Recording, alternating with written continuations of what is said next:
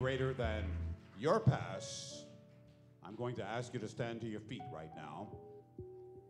Then I ask you to take your device, your Bible, whatever you use to access the Word of God, hold it high and repeat after me.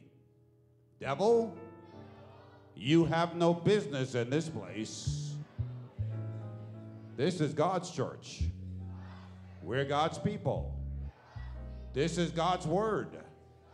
So, devil, get out of here, because the Spirit of God is about to move. If you believe that, ladies and gentlemen, put those Bibles down now and put your hands together for Jesus Christ. Heavenly Father, in the name of Jesus tonight, we come in spite of our broken yesterdays and our troubled todays with deep anticipation for bright tomorrows. You indicated, O Lord, that our latter can be greater and will be greater than our pasts, but only as we walk with you. So now, Lord, we come claiming the promises of Jeremiah 29:11. The thoughts you have for us are thoughts of peace and not of evil, with bright and hopeful futures. Let it be, I pray, O God, in Jesus' name. Amen. If you love Jesus, put your hands together one more time. And I invite you to be seated now in the presence of the Lord. And I'm going to ask my young people here, I love having you here. Listen to me, every one of you. I want to take care of you tonight. We have special snacks for you tonight. They're extraordinarily special. But you know what? I'm not going to be able to give them to you unless you're real quiet. You hear what I'm saying? You got me? You know I love you, right? Okay, so you all have to be real quiet. Now, I'm told that there are some blockages outside of cars. We do have a full crowd here tonight, and I'm wondering, there's a white Ford Fusion with the license plate 87APNN. That's a white Ford Fusion. I guess you need to reposition your car. And then there is, well, someone evidently cannot spell. I don't know what this is. What about a Kia Optima?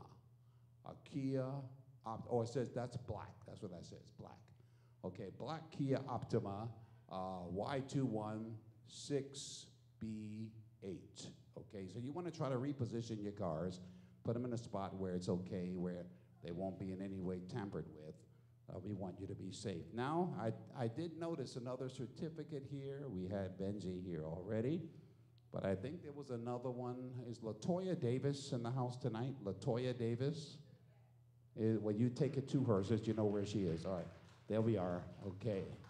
Thank you, LaToya. God bless you. You're not LaToya. Is that LaToya? You sure? All righty. Okay, I thought that little baby was LaToya. I was getting nervous. I said, man, that's some good stuff there, but there's also some scary stuff. My subject tonight is R.S.V.P, a new life experience. Have you ever needed a little extra cash money? Anybody here? Talk to me on it here. You need a little cash money? Have you ever wondered about a job that would quickly bring you in the extra cash that you needed? You know, there was an American Christian college student, have a seat, sweetheart, who was running short on money to pay for his college entrance fees, as well as his books and his tuition. He knew that he would have to look for the best possible paying summer job to be back in college the very next year. So randomly, searching through the newspaper one day, he saw an advertisement from a company hiring college students to cut lumber deep in the forests of Canada. At first, he was hesitant. He knew these lumberjacks were a pretty rough bunch. Get some air swirling in here, whoever controls the air and the temperature. We need it cool. Make it cold in here because it's too muggy. We can be healthy if it's cold. At first, he was hesitant. And he knew that these lumberjacks were a pretty rough bunch. So as a Christian, how could he survive for 3 months in the summer at a lumber camp with these alcohol-drinking, smoking, cursing men? But he needed the money. So he applied for the position, and all summer, he worked with these non-Christian men, cutting trees and hauling lumber. And at the end of the summer, somebody fix this air, make sure it swirls. Move quickly, please. At the end of the summer, he received quite a sizable paycheck. When he arrived back at school and shared with his friends his summer activities, one of them asked him, as a Christian, my man, how did you ever survive with these rough guys all summer? They went on to say they were drinking and smoking and carousing in town and cussing everybody out every day. The young man responded, it was quite simple. I determined they would never find out I was a Christian. You know, ladies and gentlemen, fix this air, please, somebody. Where's the pastor? Fix the air in the back, okay? In the last days of Earth's history, neutrality, I need you to know, neutrality will not do. God is calling every one of us to take a public stand. Are you with me? I share with you every night. Either we're going to be directed by God or driven by the devil. Either we're going to be influenced by Jesus or infested by the devil. Either we're going to be sanctified by a Holy Spirit or desecrated by an evil spirit. There is no middle ground of neutrality. There is no straddling the fence when it comes to spiritual things. We will not be able to sit on the fence. The entire world will be called to openly, publicly declare whose side they're on. You know, the truths of God's word give us something to stand on. That's why our theme for these meetings has been clear and succinct. Repeat after me. If it's in the Bible, I believe it. If it disagrees with the Bible, it's not for me. You know, the book of Revelation reveals a God of incredible love who never forces our allegiance or coerces our will. Throughout the Bible, the book of Revelation, he invites us to come to him freely. He says, whosoever will, let him take the water of life freely. In Revelation, Jesus is pictured as the Lamb who dies to gain our ultimate freedom. God is calling out a people to be faithful to him. As a matter of fact, he's calling them to lovingly keep his commandments, and he invites them to publicly declare, hear me tonight, to publicly declare their loyalty, to declare their allegiance to him. How do we take a stand? Revelation points us in the right direction. Revelation 1, verses 5 and 6, the Bible says it this way. To him who loved us and washed us from our sins in his own blood. Let me ask you, does God have a visible symbol that we are washed in the blood of Christ? He does. And baptism is a symbol of our commitment, loyalty, and allegiance to Jesus Christ. As a matter of fact, Jesus instructed his disciples with these words, Matthew 28, 19 and 20. Go, therefore, I'm reading the Bible. You see, I put these Bible texts up on the screen every night because I want you to read them. Don't just trust a preacher because he has on a white shirt and a dark suit and a microphone in his hand, talking loud. Don't believe him if he can't prove from thus saith the Lord. I put these Bible texts up on the screen because I want you to check them out for yourself. The Bible says, go therefore and make disciples of all the nations, baptizing them in the name of the Father and the Son and of the Holy Spirit, teaching them to observe all things that I've commanded you. And lo, I am with you always, even to the end of the age. Amen. When we are baptized, and I'm so happy this weekend, guess what? We're having a big, big culmination of what's been going on for the past week and a half, for the past almost 2 weeks now. On this coming Saturday morning, we're having at 11:30 a.m., we're having a big pain-burying ceremony. And do you realize already scores of people have signed up for that? What happens when we are baptized? What happens when we bury our pain? We declare our allegiance. We take a public stand. We show whose side we are on. Yet many Christians are confused. Listen to me tonight. Many Christians are confused over this basic Bible ordinance. How many kinds of baptism are there? You know, some churches sprinkle babies. Others pour water over the head of a baby or a young child. One denomination, and you know, I don't preach denominationalism out here. I'm preaching the Bible. One denomination practices olive oil baptism. I even read of a church that sprinkled rose petals over the head of its youth, declaring that they were baptized. I also noticed that one pastor took his youth out into the mountains and so-called baptized them by letting them lay in the snow and covering them with it. When he was questioned about this modality, he says, it doesn't make any difference whether the water is liquid or solid. Was this pastor right? You know, the Bible declares that there is only one true method of baptism. I love teaching the Bible. I don't like just standing up giving my opinion. I love teaching the Bible. It clearly says, one Lord, one faith, one baptism. Say it with me, everybody. Come on. One Lord, one faith, one baptism. Okay, you know what that's saying? That's saying it's one biblical method. Wouldn't you agree with me tonight that the best way to discover the true method of baptism is to discover how Jesus was baptized? If we're baptized the same way Jesus was, we certainly cannot go wrong. You know, in Mark chapter 1 and verse 9, the Bible teaches, it came to pass in those days that Jesus came from Nazareth of Galilee and was baptized by John in the Jordan. Matthew chapter 3, verses 16 and 17 goes on to say, Jesus came up immediately from the water, and behold, the heavens were opened to him. I want to say, according to Holy Writs, when Jesus was baptized, he went down into the water, and he came up out of the water. In other words, he was immersed.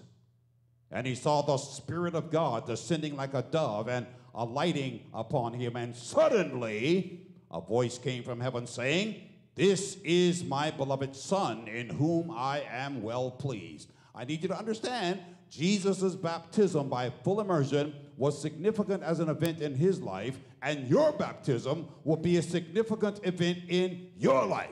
Now, there were two special things that happened to Jesus at his baptism.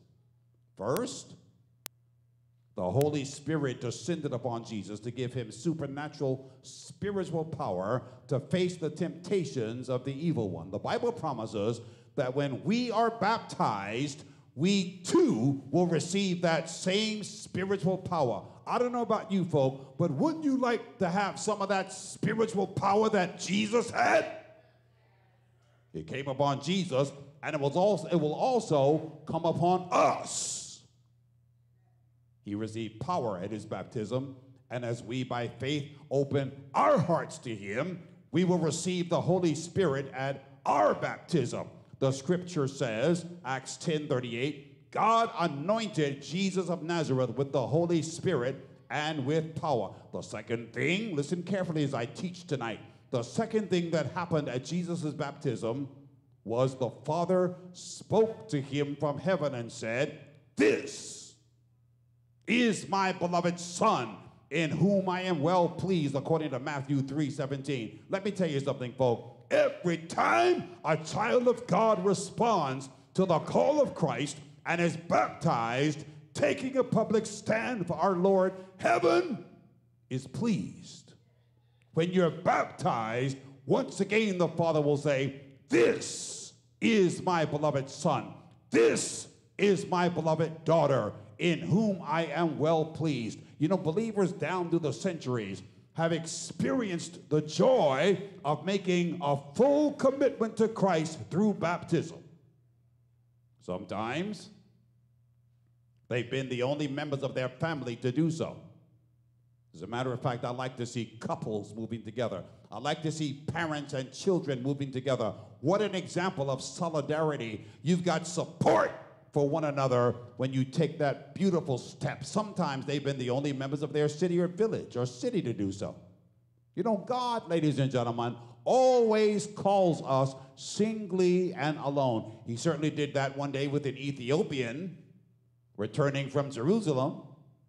As the Ethiopian read scripture, God miraculously led Philip to him. Philip explained the word of God to this prominent Ethiopian. He answered his questions and made a strong appeal for this man to fully, completely dedicate his life to Christ. The Ethiopian responded, thrilled with his new relationship with Jesus. He longed to be baptized. As a matter of fact, his request is found in the book of Acts. Acts chapter 8, verses 36 through 39. The Bible says, now, as they went down the road, they came to some water. And the eunuch said, see, here is water. What hinders me from being baptized? Then Philip said, if you believe with all your heart, you may. And he answered and said, I believe that Jesus is the Son of God. So Philip commanded that the chariot stand still, and both Philip and the eunuch went down into the water, and he baptized them. Now, when they came up out of the water, let's pause here for just a moment. Now, these verses teach us some vital truths about baptism. The Ethiopian was baptized, listen to me tonight, when he openly accepted Christ. His baptism was a public decision that he was taking a stand. Both Philip and the Ethiopian went down into the water. The Ethiopian was fully immersed.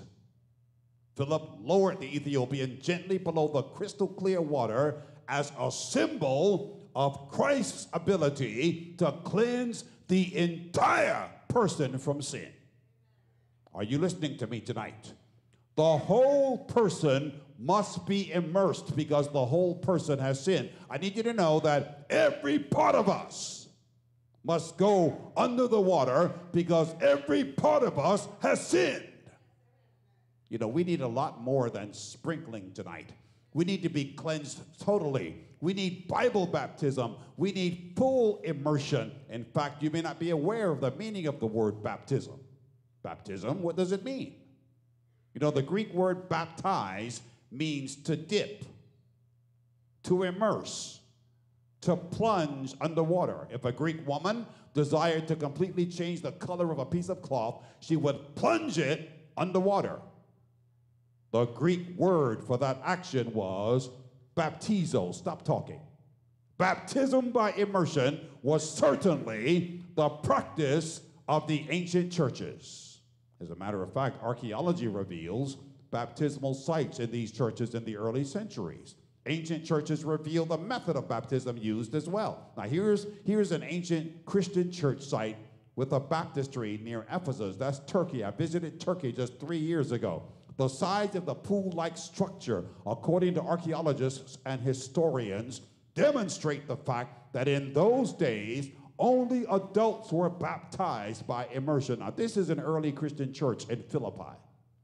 In the remains of the church, we see an early baptistry where the New Testament Christians baptized believers by immersion. St. John of Lateran is the second largest church in Rome. It's the most famous church in Rome after St. Peter's Cathedral. And if you walk through the narrow alleyway to the back of the church, you discover something quite remarkable, a beautiful baptistry. Our Roman Catholic friends practiced baptism by immersion as late as the 13th century. Now, the baptistries in these ancient churches clearly reveal that the church practiced Bible baptism by immersion for hundreds of years. Now, here's the Leaning Tower of Pisa. I'm sure you've heard of that before. You might be familiar with the bell tower, which is world famous because of the angle at which it is leaning. You may not be as familiar with the baptistry behind the tower, where our Roman Catholic friends practiced baptism by immersion for centuries. One of the most remarkable baptistries in the world is found in Cappadocia. That's a city of refuge deep within the caves of southeast Turkey. I was there, where Christians found refuge from their oppressors in the Middle Ages. Let's enter in now through the carved rock into this secret city of refuge and place of worship. Here, carved in rock, ladies and gentlemen, is the baptistry where these faithful Christians baptized by full immersion. What am I trying to teach tonight? Immersion was the practice of the New Testament church. Jesus was baptized by immersion. The disciples baptized believers by immersion. The early church baptized by immersion. And believers through the centuries have followed this biblical practice. It was not until the Council of Ravenna in AD 1311 that sprinkling and pouring were officially accepted as equally valid as immersion in the rite of baptism. The church introduced sprinkling, watch this, as a more convenient method of baptism. Many people, in other words, put off their baptism until they were near death. It was very difficult then for them to be immersed. So gradually, after many years, sprinkling was accepted as equally valid as immersion. Now, during this System for Survival Community Initiative, as I've taught from the Bible night after night, we've seen many practices, listen carefully, we've seen many practices that have slipped into the Christian church which have no foundation in Scripture. For example, Sunday worship, the concept of the immortal soul, and sprinkling have no basis in the Bible whatsoever. God is calling us back to the Bible and back to the true biblical method of baptism. What is the meaning of Bible baptism? Romans 6:3-4. Or do you not know that as many of us as were baptized into Christ Jesus were baptized into his death? Therefore, we were buried with him through baptism into death, that just as Christ was raised from the dead by the glory of the Father, even so we also should walk in the newness of life. Ladies and gentlemen, when you go into that water, and some of you are going to have the opportunity to do that this coming weekend, I'm so excited. So many members of our community have called and have indicated their desire to sign up for the pain-burying ceremony. There's a whole lot of pain in our community. And when you go into that water, we're going to see it right on the screen. You're going to remain right in your seats, and you're going to see the community as they take their families and their young people and their spouses, and they go into that water. When you go into that water, it is saying, Lord, I accept your death on the cross for me. It's saying, I want all of my pain, and I want my old way of life to be buried, and I want to live a happier life in Christ. What does baptism represent? Baptism represents, number one, dying to old sinful ways of life. What am I talking about? Is there something you did a year ago, 5 years ago, or 10 years ago, something that haunts you tonight? Something that troubles your soul tonight? Let me tell you something. When you walk into those waters of baptism, you are dying to all of those mistakes you made in the past. All the pain that torments you and troubles you today, you're burying that stuff and you're leaving it in that water. You're dying to that guilt of the past. You're dying to that condemnation of the past. Everything in the past is cleansed. Secondly, you're burying your sins. Listen now, listen. You're burying your sins, and you're burying your pain. You're burying your problems. You're burying your difficulties in the watery grave. But somebody says, wait a minute, Ron, doesn't God forgive me every time I confess my sin? Why do I have to go through all this? Sure he does. But look, have you remembered every sin you ever committed in your past life? When you walk into the watery grave of baptism, it is saying, God, I give my whole self to you. All the sins I remember and all the ones I don't. Lord, take my whole life. Take my pain. take my concerns and just count my whole past life, sin, and guilt. I'm going to go under the water, and everything is going to be cleansed and buried, whether I ever confessed it or I didn't. And I'm going to come up a new man or a new woman in Christ. I'm going to start a new slate. I'm going to begin my life again with you. Thirdly, rising up again out of the water to walk in the newness of life is also what baptism means. You know, it's one thing, I want to say to you, it's one thing to have a new car. I love cars. A new suit. I love clothes. A new dress. I love to see ladies wearing pretty dresses and suits and outfits. A new pair of shoes. I like to look at shoes, but I'll tell you something. The most exciting thing in life is a new life. You can walk through the water and the old life will be gone forever. You'll have a clean slate before the judgment bar in heaven. You can rise up out of that water to walk in a new life. Now, this is the symbol of the resurrection coming up out of the water. I taught that the other night. The Bible says, watch this. Some people say, I keep Sunday in honor of the resurrection. The Bible says that Sunday keeping is not the symbol of the resurrection. Baptism is. The burial and the coming alive. You come up out of the water with the Spirit filling your life to live a new life in Christ. You come up out of that water smiling, happy, optimistic, looking to the future, rejoicing in Jesus Christ. Baptism does not mean you're perfect. It means you're committed. Somebody says, should I wait until I'm perfect to get baptized? No. If you do, you will never move ahead in Bible baptism. Baptism does not mean you are perfect. A lot of people have that hang up. I ain't ready yet. It doesn't mean you're perfect. It means you're committed. Baptism is not the end of the Christian life.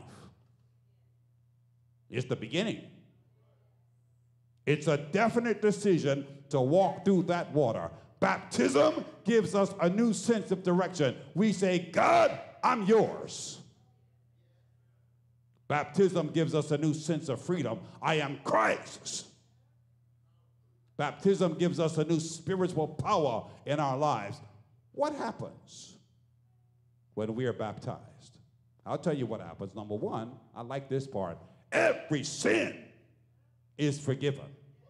Acts 2:28. Then Peter said to them, repent and let every one of you be baptized in the name of Jesus Christ for the remission of sins. How many should be baptized? Talk to me, somebody. How many should be baptized? Everyone. Somebody says, wait a minute, Ron. Wait a minute. You're getting happy and you're talking very dogmatic up there. Wait a minute. You're saying, what about the thief on the cross? You're telling me right now, he was never baptized. I read that story very carefully. Lord, please remember me when you get into your kingdom. Where would the thief have gone if he had come off the cross? Where? He would have gone to be baptized. So the Bible says baptism is for everyone, not just a select few. At baptism, what I love is the fact that every sin is forgiven. At baptism, the Holy Spirit empowers us. The Spirit is given to us, according to Mark 1:10. Mark 1:10 says, and immediately coming up from the water, he saw the heavens parting and the Spirit descending like a dove. Oh, I like that part. Then Peter said to them, repent and let every one of you be baptized in the name of Jesus Christ for the remission of sins, and you shall receive the gift of the Holy Spirit. Oh, some of you wonder, how in the world can I be good? How can I stop sinning? How in the world? And I'm going to keep God's law. You can't do that. You don't have the ability to do that. But Christ inside of you is the hope of glory. God says, I've got a gift for you. When you're baptized, you will receive the gift of the Holy Spirit to live inside of you. For the promise is to you and to your children. I love to see parents and children getting into that water together. For the promise is to you and to your children and to all who are afar off, as many as the Lord our God will call. When God calls you to baptism and you are cleansed, he promises you the gift of the Spirit to empower your life. What's the third thing that happens at baptism? We are adopted into God's family. Nothing is more sad to me when people call me to a funeral home to try to conduct a eulogy and to bury their loved one, and 1 or 2 or 3 people are there for their precious loved one. Nothing is more sad when people have no family and they have no friends and they have no church community. That thing is sad. But you know what happens when you're baptized? You are adopted into God's family. We become a part of the body of believers. Acts 2:41. Then those who gladly received this word were baptized, and that day about 3,000 souls were added to them. Ladies and gentlemen, when you are baptized, you gladly receive God's word. Well, let me ask you, have you been gladly receiving God's word as I've been sharing it from night to night? Have you been learning some new stuff? Talk to me, anybody. Have you been learning some new stuff? How many of you have learned something from these lectures from night to night? Just say amen if you have. You've been learning God's plan for your life. You've been discovering new strategies for comporting your family and how to hold on to your house and how to pay your bills. You've been discovering some new truths from God's word. It's now time to make a decision.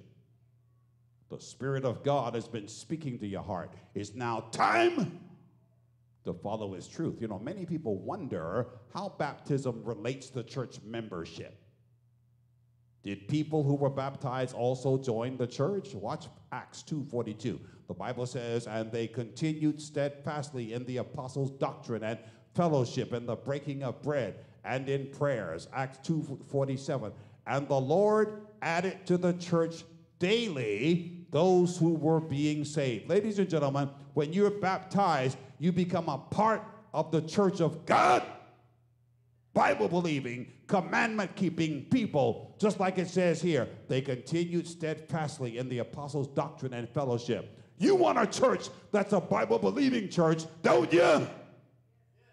You want a church that follows and harmonies with the teachings of God's word, don't you? Well, then you need to follow a church that teaches not 9, not 8, but all 10 of God's commandments. When you're baptized, your sins are forgiven. When you're baptized, your life is cleansed. When you're baptized, you receive the Holy Spirit. When you're baptized, you become part of a worldwide Sabbath-keeping fellowship all around the world. I need you to understand, it's an international community of faith. God is leading people of all nationalities, language, and religious persuasions and denominations to his last day movement tonight, and he's gathering them into one final worldwide Sabbath-keeping community. He's leading men and women tonight in some very unusual ways. Somebody asks me right now, since so many have signed up for the pain-burying ceremony this weekend, what steps should a person take before being baptized? Number 1, repent. You know what repentance is? A genuine sorrow for sin. Have you come to Jesus and said, Lord, I believe that you alone can forgive my sins. I can't forgive my own sins. Nobody on earth can forgive my sins. You can. I believe that you alone are my Savior. I believe you alone can give me your power to be a new man or a new woman. If you've done that, or if you're willing to do that, you've taken the first step on this journey of faith. Repentance is being sorry enough for my sins that I'm willing to stop. Repentance means my attitude toward my sins has changed. What's the second thing that happened? Believe. You know what that is? Steps to baptism. Believe. Number 2. That's an acceptance of Jesus as both Savior and Lord. What am I trying to say?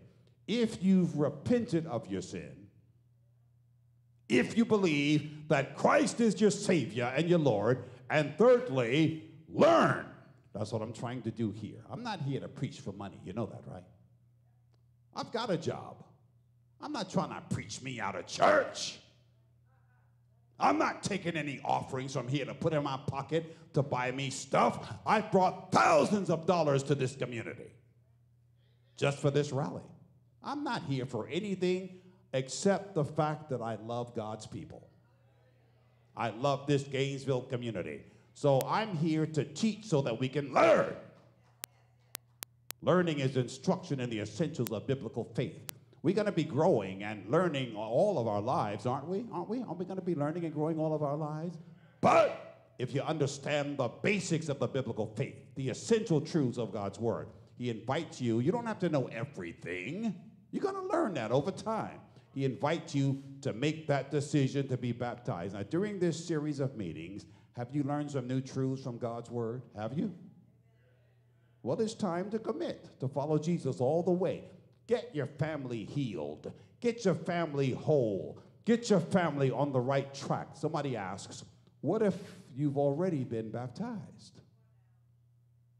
What if you're baptized already?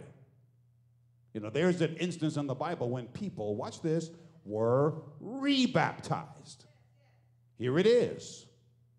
The Apostle Paul was preaching in the upper coast of Ephesus, and a group of people came to him, Acts 19, 2-5. He said to them, watch this, listen carefully. He says to them, did you receive the Holy Spirit when you believed? So they said to him, we've not so much as heard whether there's a Holy Spirit. Paul instructed them more fully, and though they had once been baptized by immersion already, Paul rebaptized them by immersion. They wanted to walk, listen to me, in all the light of God's word. Now, there are two reasons to reconsider rebaptism. An individual may desire to be rebaptized. Watch that screen. If, watch this, they once were baptized and departed from Christ, but now they long to return. Now, you see, folk, you don't get rebaptized every time you sin, because if you did, you'd be getting baptized in your bathtub almost every hour. But if you turn your back on Christ, baptism by immersion is a symbol of death to the old way of life. It's a symbol that the burial of the old way of life and resurrection to the new way of life is evolving. If, watch this, let me say it another way. If I walk away from the new way of life, if I disavow the things I once believed, if I turn my back on those teachings and truths and on Christ, I come to a series of meetings like this, and God stirs my heart, and God moves in my heart, and I say, I want to accept. I want to come all the way back. I've slipped away. I've backslidden. I've drifted away. It's time to get serious about the Lord. Come back to Christ and be rebaptized. Secondly, there's another reason people may desire rebaptism. They are committed Christians who have discovered the truth of God's word, and they desire to be a part of his commandment-keeping people. You know, they're lovely Christians, folks. Watch this. They love Jesus so much. They just love him with all of their heart, and they come to a meeting like this, and they're like John's disciples. They had some of the truth, but they've learned more. You know, Jesus says, if you love me, keep my commandments. There are some that's been keeping 8 or 9 of God's commandments, but not all 10. You too may desire to be rebaptized. It's a choice you may want to make. Hear me clearly tonight. If you are a committed Christian and you've discovered the truth of God's word, and you say, look, I want to have the errors of the past washed away. I want to be a part of God's commandment-keeping people. If this is your desire, listen to me. There is biblical precedent for being rebaptized. The Bible doesn't say that you must do that. But if God stirs you, I will not forbid you. We would say, come into the baptismal pool with your family. Come with your community residents. Come with your friends. God is calling you. And if you're like John's disciples, had part of the truth, but now see more light of truth, move forward. If you're a Christian, by going into the water, I need you to hear me what I'm saying right now. If you are already a Christian, by going into the water, you are not denying your Christian experience. We're not saying you aren't a Christian. You know, the Lord says, sheep I have, another fold. God has people in every faith tradition, every denomination, worshiping on varied days. Are you listening to me? But when his sheep hear his voice, they follow. When John's disciples were baptized, they did not deny the fact that they were already Christians. They did not deny their previous experience. They've said, we learn a larger body of truth, and we want to move ahead. We want the further truth that God has. If that's your desire, I encourage you to make the decision to follow Christ. Somebody asks, how important is baptism? Nicodemus came seeking Jesus at night. You know, I used to watch TV. Did you say Nick at night? We ain't talking about that Nick at night. We're talking about Nicodemus at night seeking Jesus. Jesus said, most assuredly I say to you, unless one is born of water and the Spirit, he cannot enter the kingdom of heaven. The Bible says, he who believes and is baptized will be saved. That's not me, that's the Bible. 2 Corinthians 6 and verse 2 says, behold, now is the accepted time. Behold, now is the day of salvation. Ladies and gentlemen, I want to tell you, there is no need for you to wait. Some say, well, I want to wait until I'm ready. What are you talking about when you're ready? There's never a more seasonable hour than the earliest time. Hope you're listening to me, folks. There's never a more favorable time to get baptized than the soonest time that you can. Now is the day to seal it in your heart. Now is the day to say, Lord, I want my sins forgiven. I want to be cleansed. Tomorrow is not promised. The day after tomorrow is not promised. Next week is not promised. Now is the day to say, I want to look forward to baptism and have the Holy Spirit fill my life. Now is the time that I want to join men and women around the world that are keeping God's commandments. God is working miracles around the world tonight. His Holy Spirit is being poured out. In the Philippines, thousands are coming to Christ and are being baptized. God is really on the move. The gospel is going to the world. Come with me to Africa. A spiritual revival is taking place in most countries of Africa. God is doing something unusual again. Thousands are being baptized into Jesus Christ. Prophecy is being fulfilled. God is on the move. In the former communist lands, God is working miracles. The Berlin Wall has crumbled. The Iron Curtain has come down. Totalitarian regimes are no more. In Romania, Yugoslavia, Hungary, Poland, Russia, God is doing something amazing. The gospel is going forward in power, and tens of thousands are responding to God's final call. Prophecy is being fulfilled. God is on the move. What about the Hindu lands? Come with me to India. Here is a country that has resisted the preaching of the gospel. Early Christian missionaries worked for decades for just one convert. But India is open to the gospel tonight. Thousands are coming to Christ and are being baptized. Former Hindus are becoming Christians. In one section of northern India, over 100,000 have recently accepted Jesus Christ. In every village, people are begging for someone to tell them about Jesus. Prophecy is being fulfilled. God is on the move. Even in the United States, in the land of prosperity and plenty, God is on the move. Come, if you can, just for a moment with me, and watch as these young people that I baptized, I had a joy baptizing them. They're giving their hearts to Jesus Christ.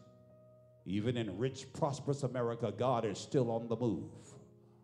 Jesus said, except you be converted and become as little children, you shall not enter into the kingdom of heaven.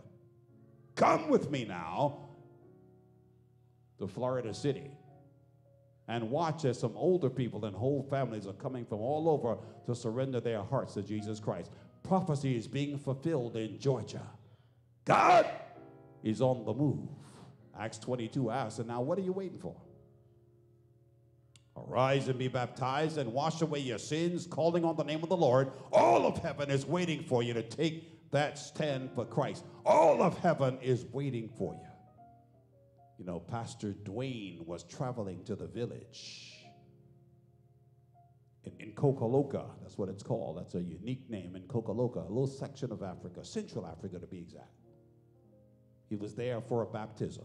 And in that city, he met several people who had prepared to be baptized. In fact, they had waited almost a year for the pastor to come through to baptize them. So the pastor told them the next day that he would be there for baptism. The next day, when the pastor returned, after having a large baptism in another area, some of the people planning to be baptized were at a village in the forest, cutting trees. They thought that it was the following day that the pastor was going to be there for baptism. The pastor went ahead. He said the candidates were there, they were examined, and they were baptized. The hour was very late, and after baptizing people all day, the pastor had to go on to a distant village that night. And as the pastor finished baptizing the last person, several ladies came out of the forest where they were working. And when they saw what was happening, they said, oh, we misunderstood. We want to be baptized too. We didn't know what was going on right now. The pastor had a schedule to keep. He says, I'm sorry, I got to go. So he went on to the next town. The next time we're here, he says, we'll have another baptism. Well, Bertha and her friend, they felt horrible. And as the pastor drove away in the Land Rover, she and her friend, they began to walk because they knew that in the forest, a large tree had fallen across the road the day before, and they thought that when the pastor came to that tree, he would turn around and come back and see them walking and stop and baptize them. But the pastor didn't have to stop because someone had cut the tree that day with a machete and had moved it aside, so the pastor just kept on driving. And when Bertha and her friend got to that spot and saw the tree had been moved, they were devastated, but not deterred. They kept walking. They walked over 18 miles, 30 kilometers that long night. The next morning at sunrise, they arrived at the village where the pastor was sleeping and knocked on his door. The pastor was amazed to see Bertha and her friend, who explained that they had walked all night long so that they could be baptized. The pastor says, you got to tell me, ladies, why in the world would you walk all night long to be baptized? And Bertha responded with the words that the pastor will never forget. Pastor, I'm so sick and tired of this old world. Aren't you tired of street fights and vandalisms and stinking trash and lottery playing and subpar educational systems and insincere preachers and makeshift teachers and dysfunctional marriages and foreclosed houses and repossessed cars and unhappy singlehood and fear? Aren't you tired of dog-eat-dog survival tactics and unhealthy competition and neuroses and psychoses and bar shootings and high school shootings and theater shootings and frivolity and marijuana and crack and crowded freeways and gangster rap hits and drive-by killings and heroin and night stalking and rats and roaches and fear? Aren't you tired of empty senatorial races and shacking up and orgies and crib deaths and murders and child custody issues and alimony and extortion and swindling and faulty traffic lights and female streetwalkers and pimps and venereal disease and AIDS and diabetes and cancers and depression and schizophrenias. Aren't you tired of destructive partying and expensive nightclubs and packed prisons and crowded courts and serial rapings and noisy airports and foul-smelling train stations and drunken stupors and unauthorized sneaky sex and ostentatious bragging and horoscope and molestations and entrepreneurial street drug sales and senior citizen abuse and fist fighting and fear? Aren't you tired of urban ghettos and rip-off artists and child abductions and gang rivalries of Crips and Bloods and snooping dogs and Bow Wows and T.I.s and Lil Waynes and puffed up daddies and urban war zones and video hip-hop and R&B dances and picket lines and spouse swapping and neglected inner-city neighborhoods and triple X-rated movies and Uzis and 357 Magnums and poverty-stricken people and public assistance and government cheese and financial strangleholds and chapter 7s and chapter 13s and disproportionate wealth and promiscuity and so much feuding and fussing and cussing in the middle of the night. Is clear to me that what I don't need a new township of Gainesville. I don't need a new church. I don't need a new house. I don't need a new car. I don't need a new city. What I need is the holy city. Our God must come. Our God will come. He will not keep silent. He's been silent for 6,000 years, but when he comes back the second time, he's coming back with a shout. And the world's gonna be under new management. My prayer is at the earliest time, you will embrace the true pillar of life, and that is Jesus Christ, none other. I need to tell you something. You know, when I made a decision to be baptized, when my family went in the water, I remember we were struggling. We were poor, living in the hood of Brooklyn, New York. Parents drinking and smoking. But we found a lady who knocked on our door, invited us to a series of meetings just like this. Everything changed. Came out of the ghetto. Oh, I'm testifying now, I'm not bragging. God has given me 2 doctorates, a business, a life, influence. Everything has changed. Health has changed. Lord has healed me of a stroke where the doctor said I would never walk again. The Lord has healed me of cancer. Don't tell me God is not a healer. Let me tell you, folks, it pays to serve Jesus. It pays every day. It pays every step of the way. My prayer for you is, at the earliest time, you will make that full surrender to Jesus Christ. But tonight, we're broken, we're battered, we're wounded, we're hurting. Things aren't going very well for us. That's why I'm here. That's why we're here, because we need Jesus. I need you to know, when you mess up, he's a robe to cover your shame. When you need a doctor, he's the best one you could ever find. He's the best friend you could ever find. When you need a job, he's the best employment agent in the universe. Oh yes, there's blight. There are problems. There are difficulties. Yes, some of us are battling with health issues tonight. The blood work has come back revelatory of a challenge. But God is a healer. Some of us are battling finances tonight. We need stuff. Some people need a roof over their heads. Some people need transportation. Some people need an overhaul of their business. Somebody needs a career change tonight. Somebody needs tuition money tonight. Or there's a relationship challenge in here. You know, brokenness in our relationships. Sometimes they're in our families. Mother to daughter, father to son, husband to wife, boyfriend to girlfriend. In the workplace, in the home, in the market square, in the church. God says, I can heal. I can bring restoration to your relationships. But then there are also strongholds. You know, some of us have monkeys on our backs. I'm talking about intergenerational curses. The God I serve, listen to me, can break every chain. And tonight, I challenge you to follow Jesus. Oh, I love him tonight. Do you love him tonight? I want to pray for families tonight before they go home. I don't want you to carry the same stuff.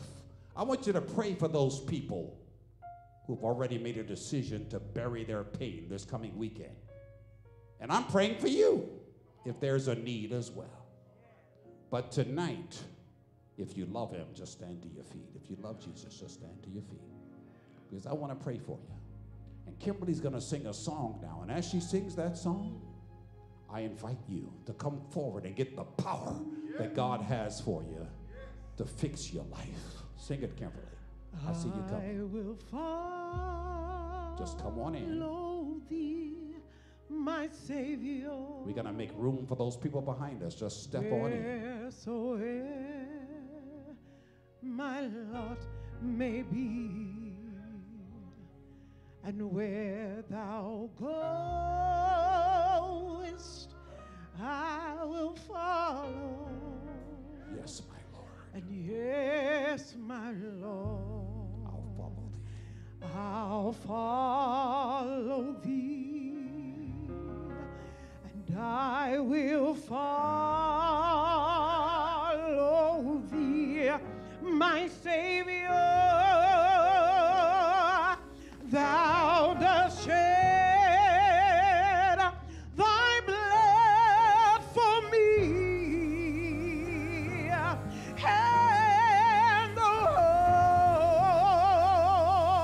all men should forsake thee. Oh, but by thy grace, hallelujah, I'll follow. I will follow thee, my Savior. That chorus one more time. And I will follow thee, my Savior. Thou dost shed thy blood for me, and the Lord, all men should forsake thee. Hey, yeah, yeah. But it's by your grace I'll follow thee. Our Father, here we are at the altar again with a quest to follow you. We want to follow you, but Lord, there are things going on in our lives right now. There's a lot of pain. There's some bodies that are sick tonight. Somebody came to this altar. Someone came to the community healing service praying for their child. Oh God, I pray that you will stretch your hand as a healer and heal that child, wherever the child is.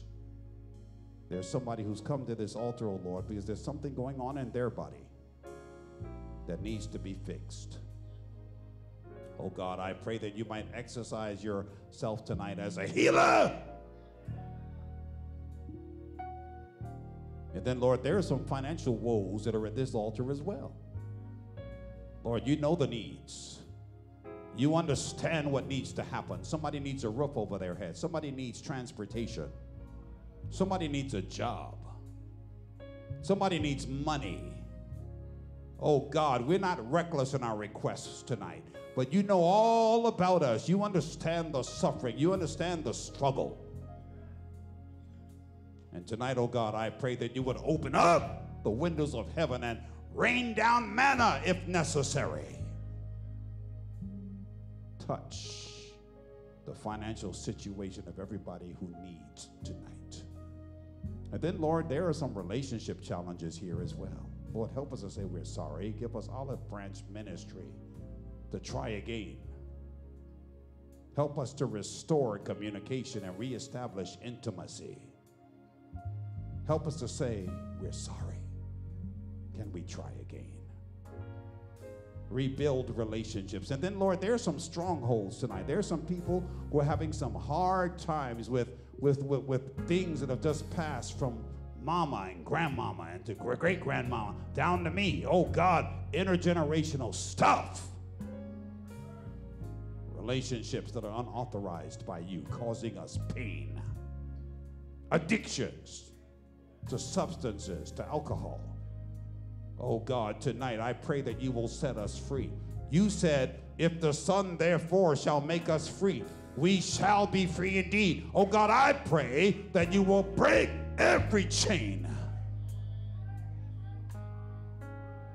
So Lord, I'm praying tonight now that you would just heal sick people, that you'll provide for people who need,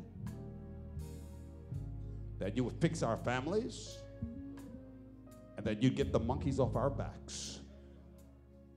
You can do it, oh God. You are God. And we look to you for everything. Let it happen according to our faith tonight. Send us home now. We know the devil is upset. We learned stuff tonight. And he gets an attitude when we learn things about you. Please put an impenetrable shield around us, Lord. When we finish our reception tonight, some people are hungry. If we can get a little something to wet our wet our lips and give us a little sustenance to make ourselves whole as we go home. I pray, Lord, as we go home, that you would protect us. Don't let the devil hurt us, because we've decided tonight that we will follow you.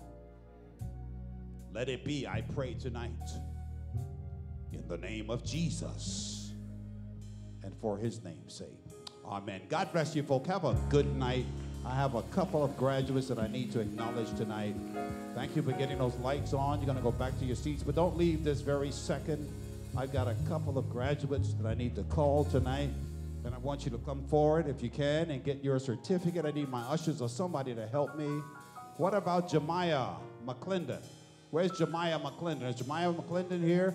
And we also have Angel McAfee. If you're here tonight, I have your certificate and your Bible down front. And we're going to ask all of our graduating friends, anybody who got a certificate tonight, if you will come down front. Our photographer is on duty. He's going to be here, and we're going to get your portrait done.